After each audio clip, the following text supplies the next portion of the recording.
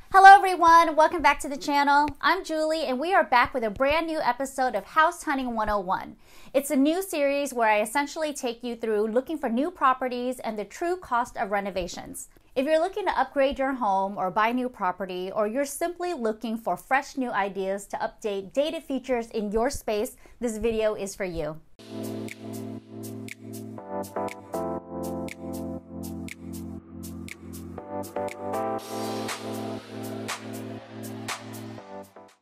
The first episode featured homes all around Orange County, which is currently where I live. If you follow me on Instagram, you'll know that I recently visited my family in Houston, Texas. I was born in New Orleans, Louisiana, and raised for the first part of my childhood in Houston. So I still have a ton of family in Texas.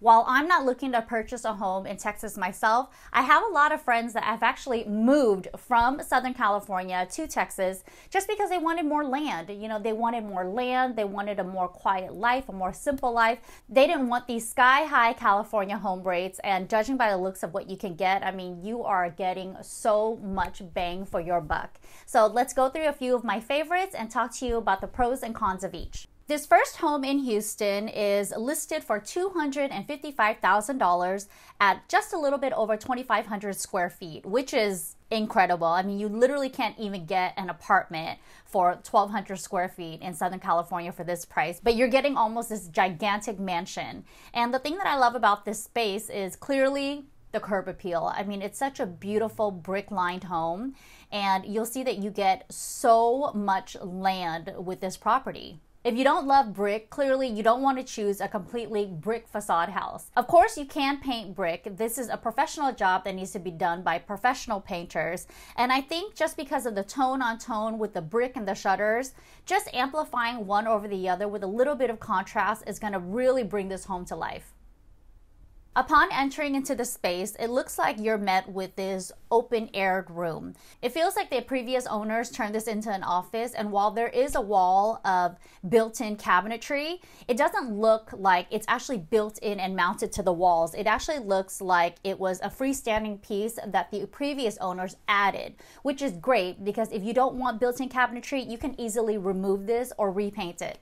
So you always want to look for whether or not a built-in is stuck on the walls or if it looks like it's a freestanding piece that's just kind of pushed up against the walls. I love the idea of turning a formal dining room into a game area. I mean, clearly, not everyone loves ping pong, but for this family, instead of putting a formal dining table into the space, maybe they're not that formal. You know, it seems like they're playful and they spend most of their time having game nights with the family. And of course, a ping pong table that further even converts to a dining table would be such a cool and like unique move for this space. Again, we're looking for architectural details that you either love or you hate. I mean, the house has a little bit of a traditional vibe to it. You can tell by the crown molding, the crystal chandeliers, and some of the wooden spindles on the balusters of the stairwell. So if those are key items that you're not looking to update or change out, maybe you just want a fresh coat of paint, that is going to be the most cost-effective way for you to refinish the look. Okay, so let's talk about this family room. This family room looks like it's adjacent to the kitchen. I love the ceiling beams. Even if it's not structural, I think it's a really cool feature to kind of highlight architectural ceiling work that you may or may not love. With the crown molding being in a different color, I mean, I would possibly even paint these beams to match the crown or have the crown and walls be the same color. But here's an example of a built-in bookcase. You can see on the furthest portion of the wall, you have this brick fireplace with a wood mantle. This wood mantle could easily be removed for you to, give it more of like a modern update. You can update the brick with a marble hearth and a wood mantle. Just something a little bit more streamlined and modern and a little less bulky. So these built-in cabinets are recessed and they're clearly built into the niche of this wall. If you decide that this look is a little bit too traditional for you, maybe you want to update it with paint. I mean, that's probably the easiest and cheapest thing that you could do. But you also could remove the entire bookshelf itself and maybe line the bottom half with closed cabinetry and the upper half with open shelving. So depending on the look that you like and the storage that you need, there are so many ways to kind of update this family room space. Let's talk about the furniture and its placement. You know that it's a common design mistake to place your television directly above the fireplace. Clearly in this room, the television can't even fit over the fireplace. I mean, the space is too small. So the previous homeowners actually had the television placed in the right area. It's on a console on the largest solid wall, which is perfect so that you could face your largest sofa against the TV and optimize the view of both the fireplace and the television. So that was actually a really smart move. Directly across from the family room, you'll see a snack area and this kitchen that's almost divided by this pony wall. A pony wall is essentially a half wall. I'm assuming that they divided the space because there's probably a peninsula or base cabinets that wraps on the other side of this pony wall. If you wanted to open up the kitchen and demolish this pony wall, there are a few things that you need to consider. If you demo the pony wall, you're also demolishing that row of base cabinets that you might need for storage. So that's number one. You're going to be removing a lot of base cabinets, and in that case, you might even be remodeling the entire kitchen as a result, since the base cabinets are connected to the countertop above it. Another thing you want to look out for is the flooring. How is the flooring going to transition between this open family room space and your new open kitchen? Clearly, you can see that this room has been divided. There's a flooring transition between two different types of tile. One that looks like it's about 18 by 18 inches and the one in the kitchen that looks like it's 12 by 12. So once you demolish this pony wall, you're going to have to lay out a brand new flooring so that there's no transition between both spaces. But a big plus of having an open concept space is that you can see your entire family. You might want to have a huge old island in the middle versus this kind of dinky little butcher block. Think about how you love to use the space, think about how your family uses the space, and then you could redesign the space accordingly.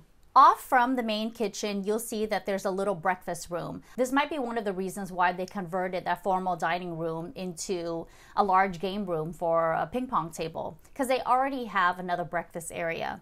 The room is pretty sizable. It gets a lot of natural light. So I actually like that move. You know, you don't have to call an office, a bedroom, a bedroom. Clearly, a formal dining room could also be a play area for the kids. We're going to move through this home pretty quickly. I just kind of wanted to show you the key things to look out for so that we could kind of move on to the rest of the properties. So what you're essentially looking for is a lot of open, expansive space. You're looking for a lot of great natural light. You're looking for a lot of cosmetic finishes that you can update without having to dive into all those structural changes. You look at this purple room and you're kind of thinking, oh my gosh, I would never move into a purple room. But clearly, paint is so easy to change out.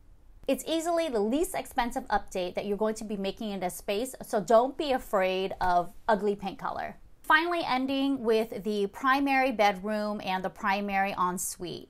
You'll see that the primary ensuite, I mean, this is very old school traditional.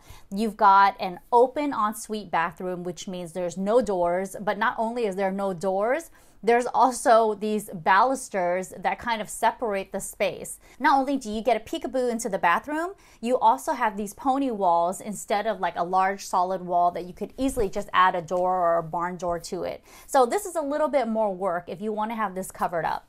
We're talking builder grade everything at this point. I mean, the bathroom is a little horrendous. I actually feel as though they probably started a remodel and kind of bailed out halfway through. I mean, you could see it with the crown molding. There's a huge section that has been removed. The electrical boxes are out, so it almost looks as though they refinished this entire wall. They might have had plumbing issues. They might have had structural issues. So know what to look out for when you're going through these images online.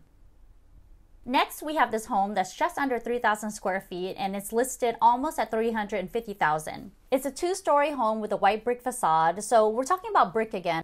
Brick is really popular in Texas because you need something sturdy to withstand all of the elements. In contrast to the previous home, which was just exposed natural brick, this is brick that's been painted over with white. So of course you can paint brick, but you're going to get this type of effect.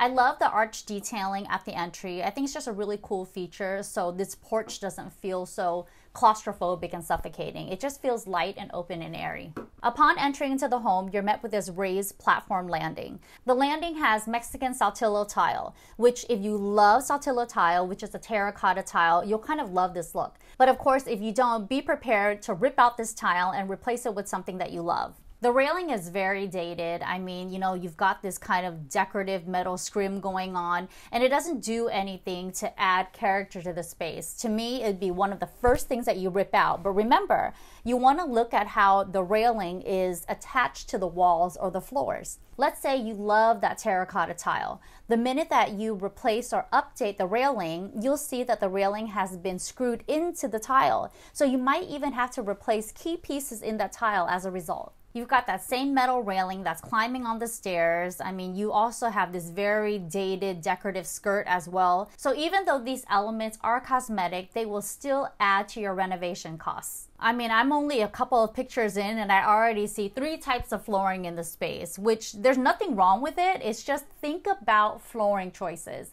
If you want one consistent flooring throughout the space, you also want to think about the flooring that you love the best and then maybe just swap out the other 2 and update it so that it carries along that same wood finish that you want to carry from the stairs into the family room.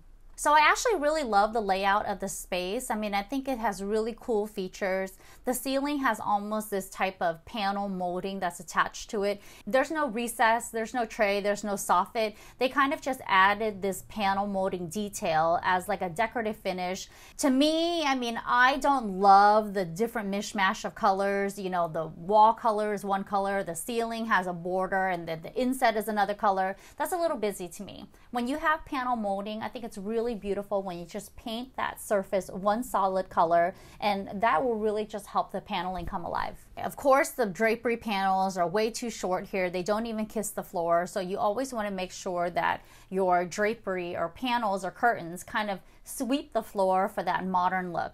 I love that this home has this really huge entertainment area. I mean, this seems to probably be the family room that the family enjoys the most, whereas the room that's right off the entry is like a formal living. A missed opportunity here, which is a very common design mistake, is having furniture that's pushed all up against the walls. I mean, you're probably thinking the kitchen's right there. I want people to be able to walk through, but you know what? They don't need 6 or 7 feet to pass through from one area to the next. So give your room a little bit of life, a little bit more conversational kind of seating group, and push the sofas and the accent chairs and the love seat into the space more and let the walls breathe. What you're going to do is actually make this room look even larger, and you're going to create strategic zones so you tell people how to use the space.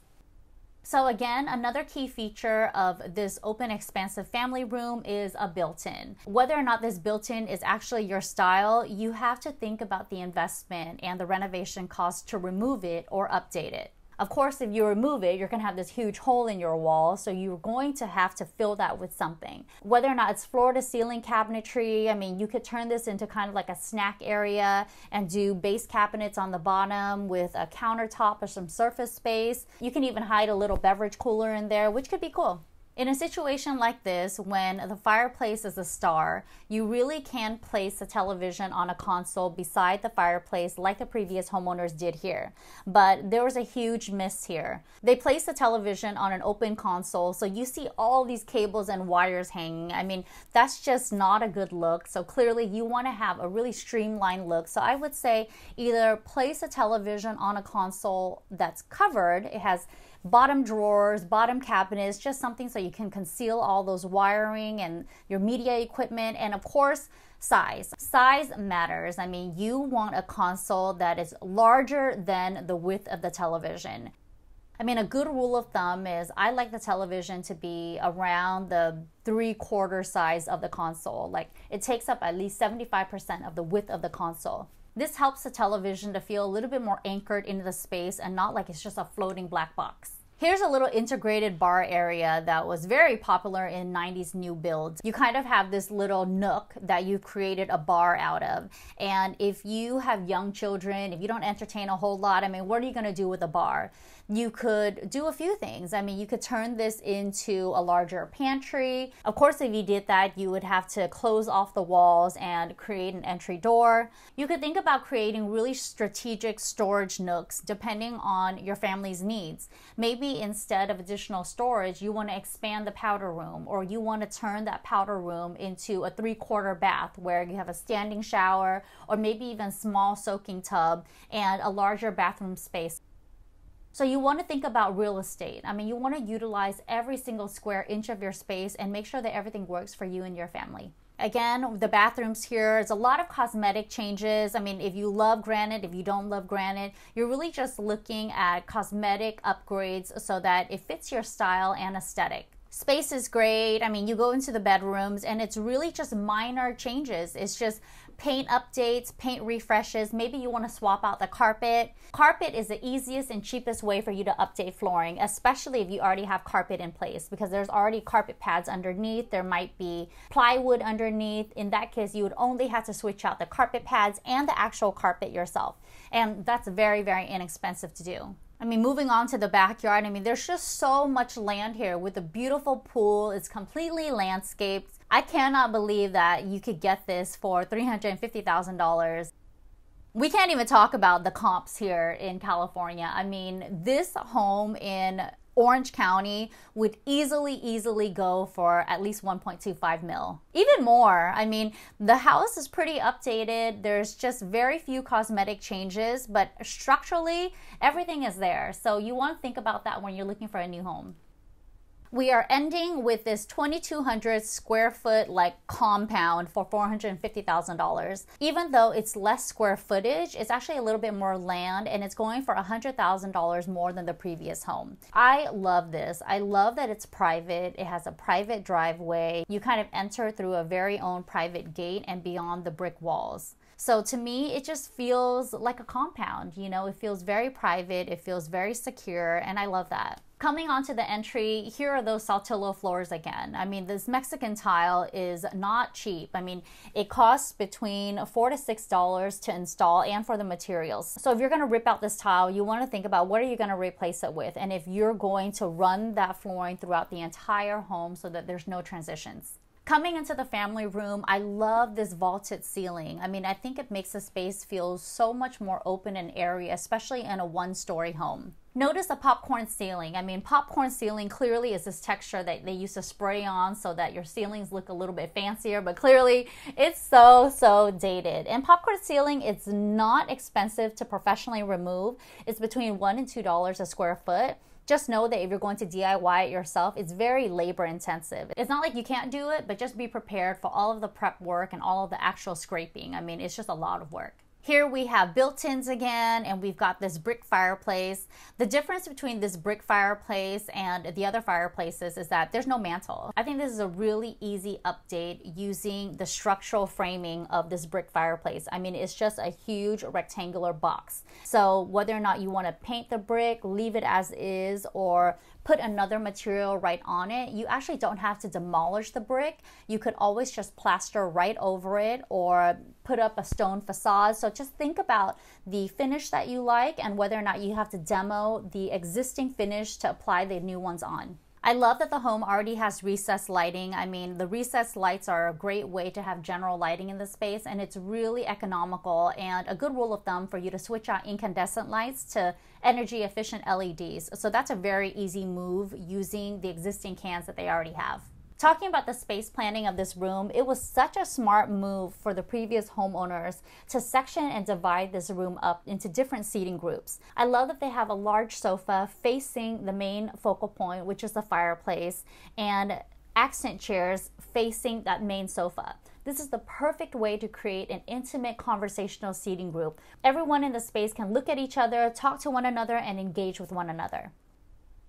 On the opposite side of this intimate seating group, they've also placed a pair of accent chairs. I mean, this pair of accent chairs could pretty much face anything. It could face a television, it could face a bar, it could be an area where, you know, you're just having tea or coffee. So it's a good idea to break the room up into smaller groups depending on your needs. The formal dining room has a lot of great light. I mean, this blue wall color, of course, could easily be painted. You also want to key into all the lighting in the space. Because there's already a pendant fixture here that's fixated right over the dining table, that's very easy for you to swap out since the J-box is already there. Moving on to the kitchen. The kitchen is going to be the biggest investment that you make into your home. Whether or not you're updating appliances, updating the finishes, you want to make sure that the layout of the kitchen is optimized so that you have a great working triangle. You know, you can cook, you can plan, you can prep, you can entertain, and do all those things that you love to do in a kitchen. Judging by the finishes, it looks like this tile was meant to match the Saltillo flooring in the entry. The Saltillo flooring in the entry, you can tell, was original, or it's at least a terracotta tile, whereas this tile looks like it's porcelain made to look like terracotta. So you don't get that kind of rich depth that you get with the Saltillo. So I would say in this situation, you might want to update the flooring. So of course you'd have to demo all of this tile out and look for something that coordinates with the tile on the countertops or even the backsplash on the walls. If the cabinet boxes are in really good condition, you might want to keep the essential layout of the cabinets and maybe just update the cabinet faces, which means you can remove all the doors on the cabinets. You can custom make brand new doors and use the existing boxes. As I take you through from room to room, and one of the key things that I notice in all of the rooms is that there's only one single source of light fixture, and that location might not be ideal to what you want. So if you wanted to kind of update this space and make it more like the entertainment family room, then you'll want to add in recessed LED lighting. Recessed LED lights is actually pretty inexpensive. It usually costs between $100 to $150 per unit. So if you're adding 4 units in a room, which is pretty sizable for a space, then you're looking just to invest at least $400 to $600, which is not a lot. And always think about those built-ins, whether or not those built-ins are recessed into the walls or whether or not those built-ins are affixed right on the walls. So you know whether or not it's a structural change or a cosmetic change that you need to invest in. This particular home is actually in a gated community. So not only do you have a gated community and you have HOAs and you might have Mello-Roos, you also have access to tennis courts, swimming pools that you don't have to maintain and upkeep yourself. So you also want to think about that addition on top of what you're paying for the home's mortgage. That's it for this house hunting episode in Houston, Texas. I mean, what did you think? Are the prices comparable to where you live? Are you getting more land? Are you getting more home? I mean, to me, you're getting so much more in Houston than you ever would in Southern California. But a huge reason why my family moved here to Southern California is number one, the weather. I mean, you've got this perfect weather year round. But really, we all pay the price to live where we live. So you want to think about that as you're looking for homes or if you're looking to relocate. Where should the next episode take place? Let me know in the comments below where you're from, how I can access those properties online, and let me know what you're looking for when you're investing in a new home or you're looking to update key features in your own space. If you like this type of content, please give this video a thumbs up. Make sure you share this series, House Hunting 101, with anyone you know who's looking to buy new property. And of course, subscribe to my channel if you haven't already. Click that little notification bell to be notified of new videos that we drop every Tuesday. Thank you so much for watching. I'll see you next week.